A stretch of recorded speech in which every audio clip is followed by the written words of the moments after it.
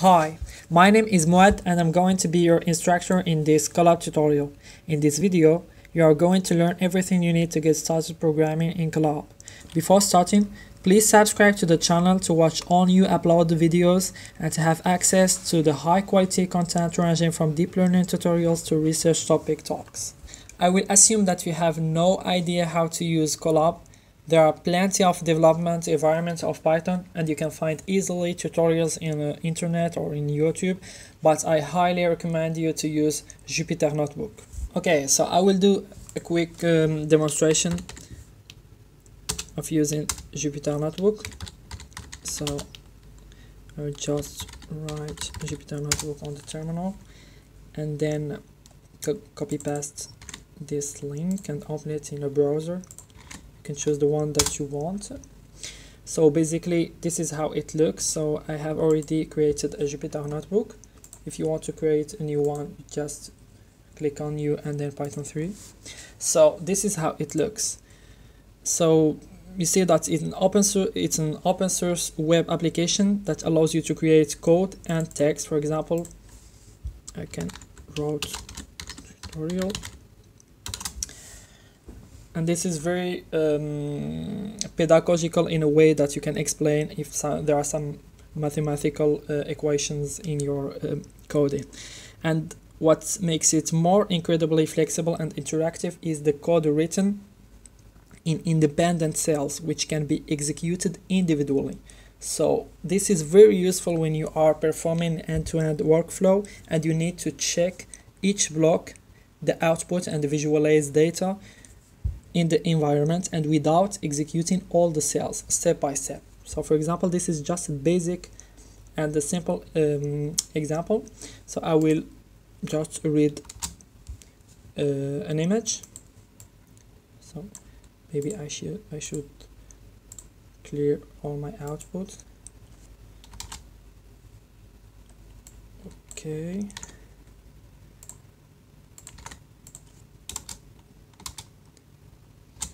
Okay, so here I display my image. You see that from cell to cell, the memory is maintained. So for example, I want to process this image, and I see that while reading it with CV2, it does not maintain the order of red, green, and blue. So I will change this order to fix the quality of the image. So this is how it looks. We can check the shape, we can resize it, and you see that all these operations can be applied for each cell without executing all cells. And once you have the code that is working perfectly, then you can run all the code and all the cells in the same time. Now that I introduce you to Jupyter Notebook, you will feel more comfortable now to use Colab. To say simple, Colab is just a Jupyter Notebook environment that requires no setup to use and runs entirely in the cloud of Google. This is the first advantages of using Colab. No need to install any required libraries, just import them, and no fear to deal with libraries, version dependencies, errors. Secondly, and it is very important, if you are going to use deep learning architecture, Colab supports free GPUs. In other words, no need to buy expensive GPUs to run your own code. It is available for free.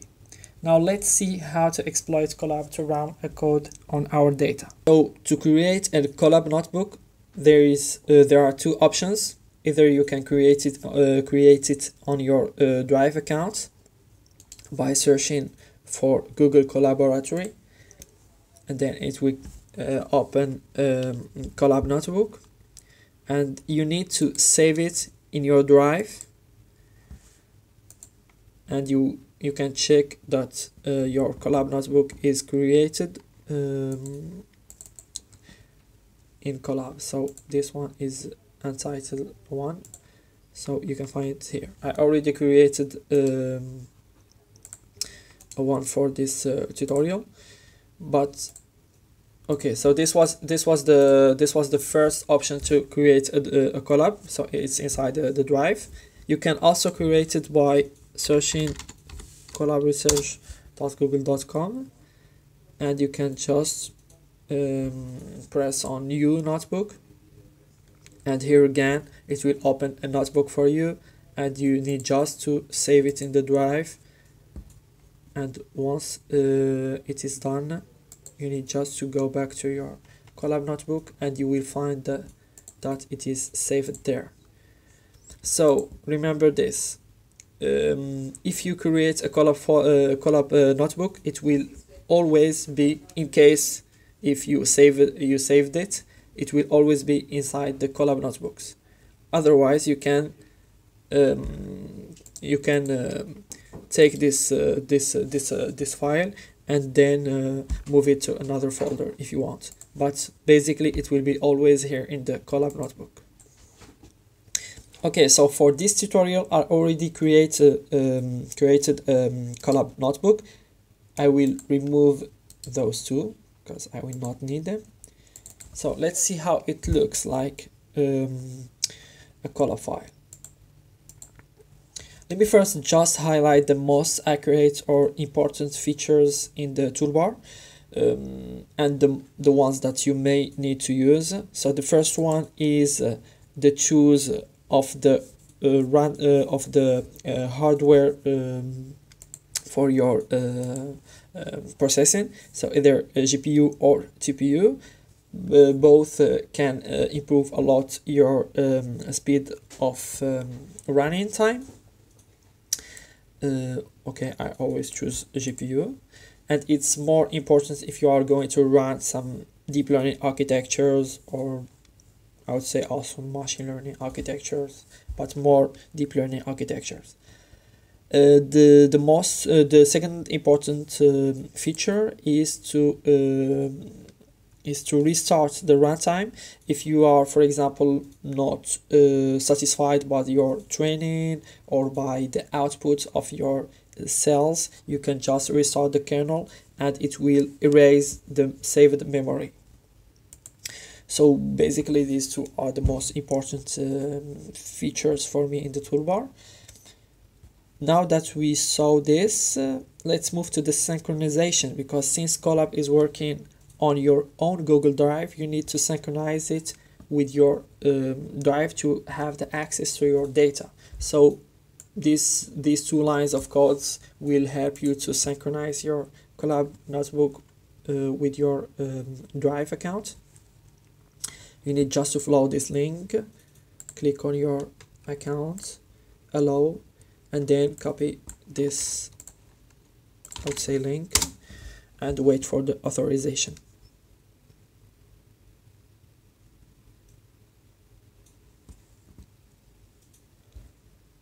Okay, so now it is synchronized. You can check in the left that you have the access to all your data, and this is very important because I will show you an example how to open an image with Colab synchronized with your drive. So just before I do this, I want to just show you that to run a cell there is two options. Either just click on the play button or press shift plus enter. Okay, so in this example I will just read and display an image. So I will search for my image here. For example, I want to read and display this image, so I need just to copy past the path, and that's all. Normally it will show the image, and this is the case. So you see that it is not very difficult. Either you have an image, I don't know, document, Excel files, you can always open it from your Colab. All you need is just synchronize it with your drive and then search for the path of the folder or of the file and use it inside your code. Last point I will show you here is how to load a new data. This is in case if you don't know how to do it. So I will just load the new data on my drive, and see how to refresh the synchronization to read this new data. So for example, let's assume we will go back to the puppy. Let's assume I will use this puppy image inside my drive. So okay, so this is my drive. I will put it in the Colab introduction folder, and I will go back to my code, and then all I need is to go to my Colab introduction and refresh. Okay, let me go back to see if we see the puppy image. It will take some time, not too much. Okay, so here now we can see that the synchronization is updated, and all we need is just copy paste again the link,